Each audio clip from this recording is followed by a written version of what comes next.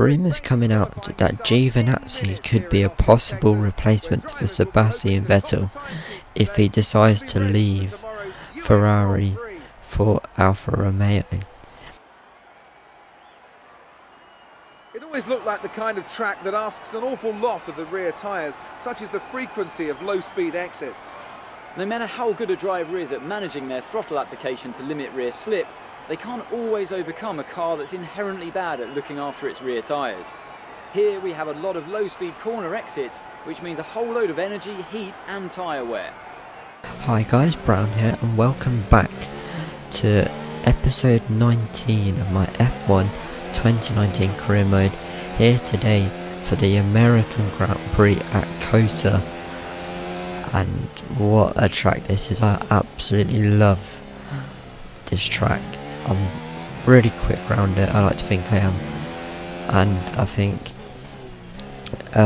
we have a chance to get some good points this weekend, especially after the disappointing feuds in Russia, Japan and last time out in Mexico, which if you haven't seen, watch that before you continue to watch this one. So you can see we're on our lap here, our first lap in Q1, and we got a nice tow off for the McLaren there of Hulkenberg. So this should hopefully be a decent enough lap. You can see that it looks like it might rain.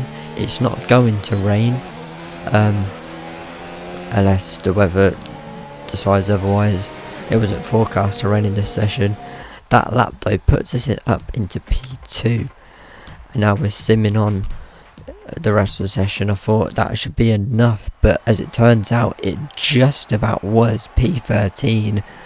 Those out though in Q1 are George Russell, Kevin Magnussen, Nico Hulkenberg, I think that was, and Lance Stroll and Robert Kubica as well. As in Q2 we come on to the end of our first run, and round the final corner we go, heading up to the line, across the line, and that's P3. So that should hopefully be a good enough lap.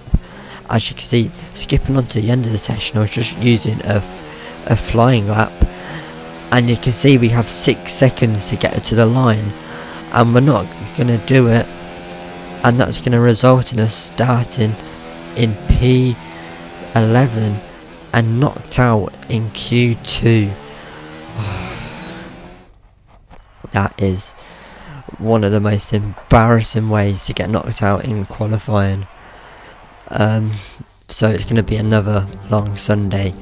So let's get into it. What fantastic enthusiasm we have for Formula One here in the United States of America. And it's an enthusiasm born from generations of memorable Grand Prix racing. Bruce McLaren took his maiden victory at Sebring way back in 1959, and John Watson's 1983 victory at Long Beach, well, that still holds the record for the lowest ever starting position for a race winner. We have 10 turns to the left and 10 to the right here at the fantastic Circuit of the Americas. Overtaking opportunities into turn 1 and 12 at this anti-clockwise 3.6 mile track. And we should see average lap speeds of around 126 miles per hour.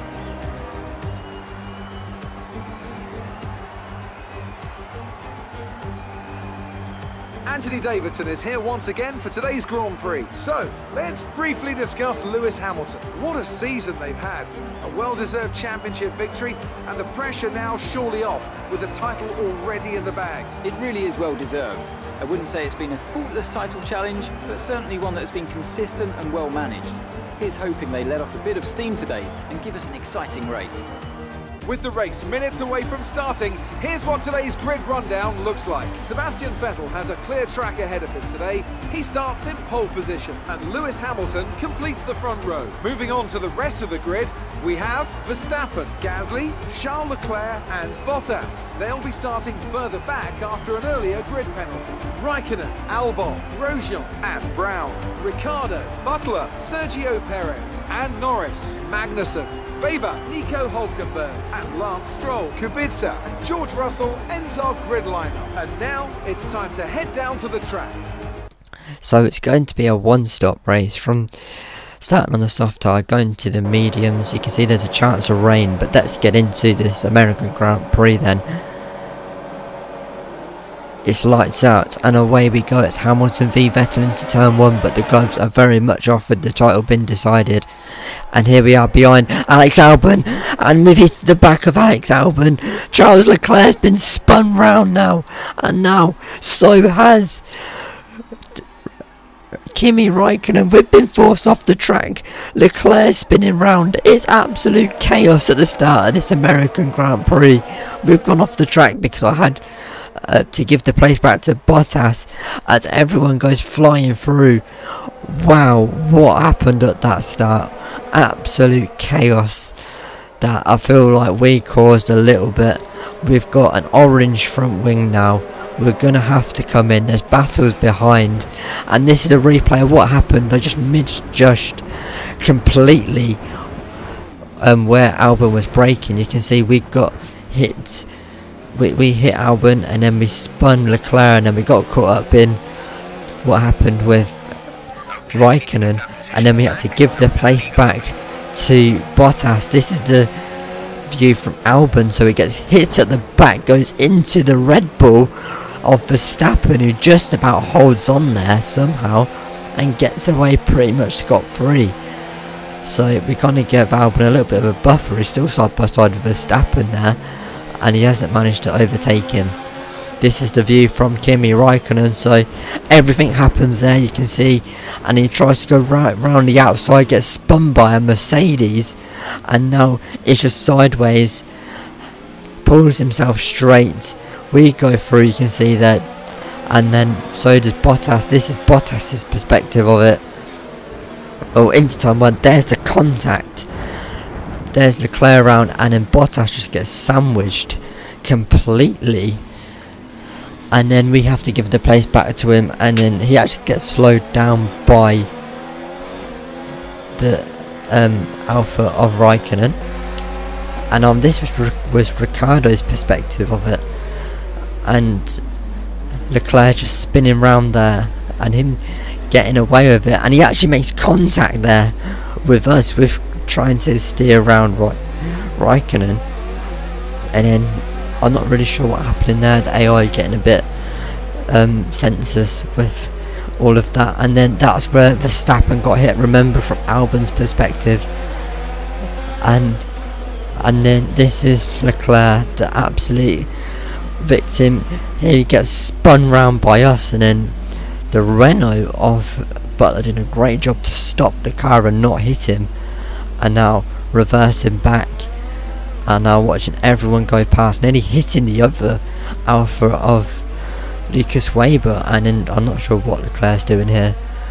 And then that is pretty much his race ruined. Now it's going to have to be on a real charge to get back through. So here we come into the pits. We've lost half our front wing.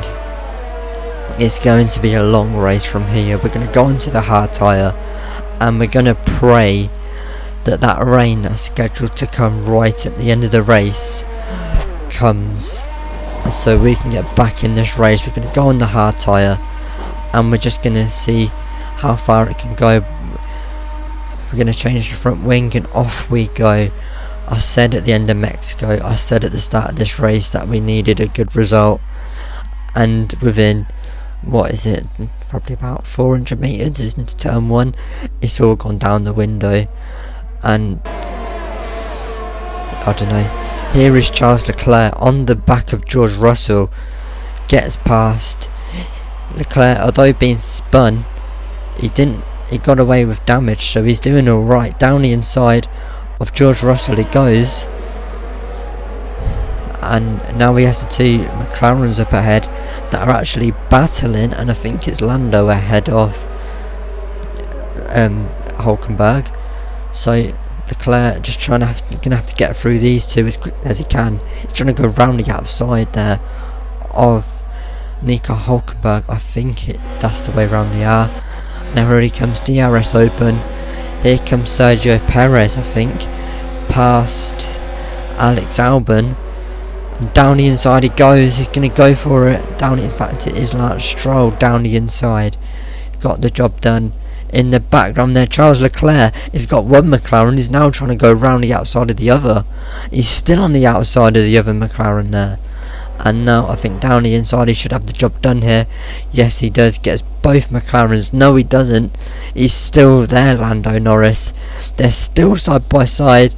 He backs out of it in the end though. And Alex Albon making a massive mistake there. And the Williams of Robert Kubica goes through. And now Charles Leclerc can now have a go at getting past our teammate Alex Albon. Pulls to the inside of him, heading up towards turn 1. Hopefully this time we'll still be facing the right way after getting through it. Down the inside of Alex Albon he goes, and is past the Toro Rosso there, and now he can get chasing after the Williams of Robert Kubica. Skipping on now up front, this is Pierre Gasly getting overtaken by Valtteri Bottas in the Mercedes.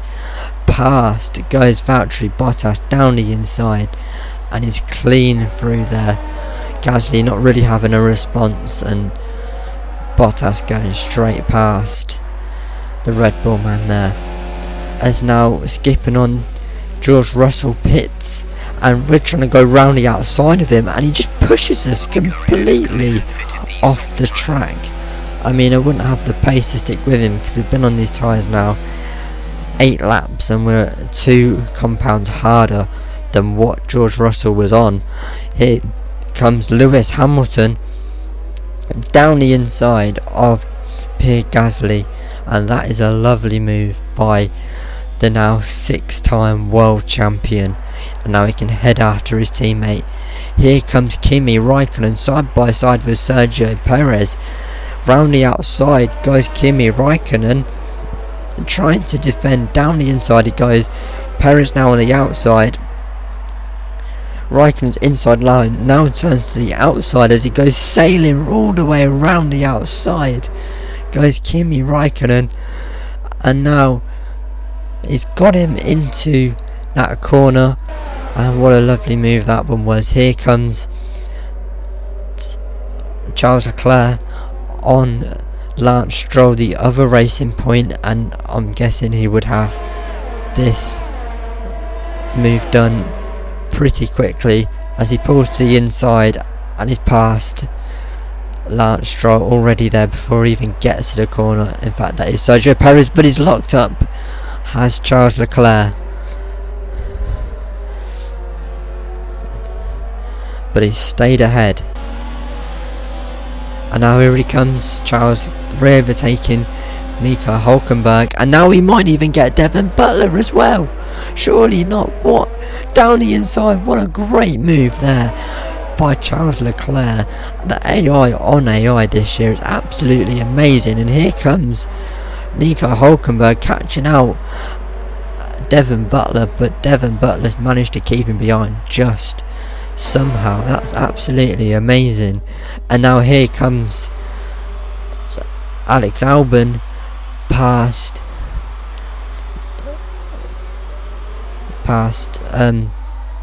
Devon Butler. Down the inside now he goes, and now round the outside Devon Butler's going to have to defend. In fact, no, it's not. It's Danny Rick. As down the inside we try to go. These two have made their second stop, so they've just been brought into the clutches of us now. We tried to go down the inside of Danny Rick there. That didn't really work out. Albon has overtaken the Aussie man though. Now we're looking to overtake, and you can see there spots on the camera. The rain is very much here at the end of this American Grand Prix. As we skip on, you can see how much we're struggling for grip. The DRS has been disabled, which normally means it's time for inters or it's time for wets. So at the end of this lap we are going to pit for the intermediate tyre. So we are well and truly back into this race, but we've got to have some unbelievable pace on that intermediate tyre to get any chance of points. I don't think we can get points. I think if we can get high somewhere near points like 13th, 14th, maybe even 12th, but we get held up by our teammate, because I'd rather get held up in the pits. I tried to back off a little bit, to be honest, to allow my teammate to go in and out, and then allow me to go in and out without getting held up, but it didn't really work. So we've lost a couple of positions. We haven't lost out to Devon Butler though, sorry, Danny Ricciardo. And now we can push off after Nico Hülkenberg and George Russell, and there, pulling off, is Sebastian Vettel. After I was saying in the last video that rumours of him going to Alpha, moving away from Ferrari, is there. We go down the inside of Nico Hülkenberg. That's a great move, and now we maybe have a look at George Russell in the Williams. This is going on to the final lap then, the battle for 15th. It's do or die. Down the inside we go on George Russell. We somehow got us stuck. He just turned in on us there. We've gone a bit wide going through that corner, but it doesn't matter. We round the final corner to what is going to be P15, and to be honest, not the greatest of races, but at least we had a bit of action down at turn 1. And Mercedes have pulled off a great victory here today. Anthony Davidson, how do you think they were able to set themselves apart today? Well, they clearly have a car that comes alive in the kind of conditions we were dealing with today. It's a very balanced package in the wet, and what that means is that the drivers have confidence to attack. And having that confidence gets you on the power earlier, it lets you brake later, and can put you a long way up the road. So after a magnificent race, we can now see the drivers making their way to the podium. Once again, it's the Silver Arrows who take top spot, a well-earned victory for Mercedes.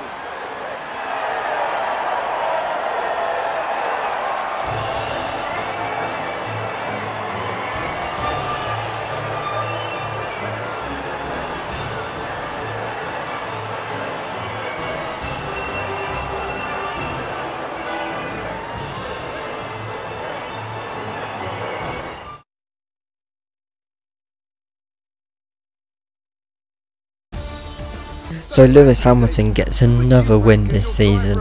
I'm not sure how many exactly that is now. You'll have to go back through the videos and check, see who won each one. But that's got to be at least 8, 9, maybe even 10, maybe even more, to be honest. It's absolutely dominated this season. And that is why he is a 6-time world champion now in the game, and probably will be at the end of the season in real life as well. Hopefully, if he doesn't completely bottle it. I don't think he will. You can see we've also made Sergio Perez our rival. I did that for Mexico, you would have seen as well. Obviously I mentioned that in the Japan episode, I think. So we've now got Sergio Perez, who we're losing to in the rivalry, and this is the transcript. So if you want to pause the video, have a look through them. And we're going to do our final upgrade of the season on the chassis side of the car, and that will come in for Brazil. I hope you enjoyed this episode. Hopefully we can get a decent result soon enough. Hopefully that is in Brazil. But until Brazil, if you've liked the video, hit the like button. If you like this kind of content, consider subscribing. But until the next video, and until Brazil, goodbye.